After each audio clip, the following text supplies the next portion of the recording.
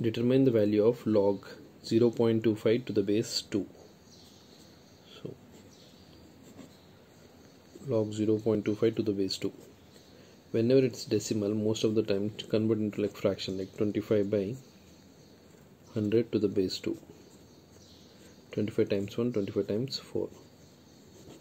Log 1 by 4 to the base 2.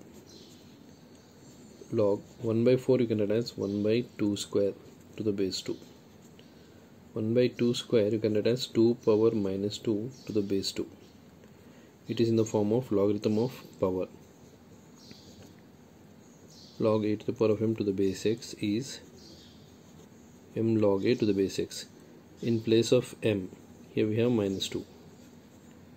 So minus 2 log 2 to the base 2. Logarithm of a number to the same base, its value is 1. So minus 2 log 2 to the base 2 is 1. So it is minus 2.